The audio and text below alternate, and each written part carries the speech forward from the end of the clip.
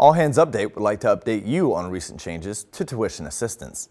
NAVADMIN 219/16 now makes it a requirement for a sailor to have their TA request submitted and command approved 14 calendar days prior to a term start date for all classes starting on or after January 1st, 2017.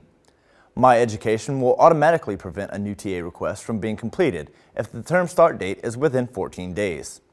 Also, the NAVADMIN requires first-time TA users to complete the DoD Higher Education Preparation Training Course, WebTA training, and receive education counseling through the Virtual Education Center or a Navy College office.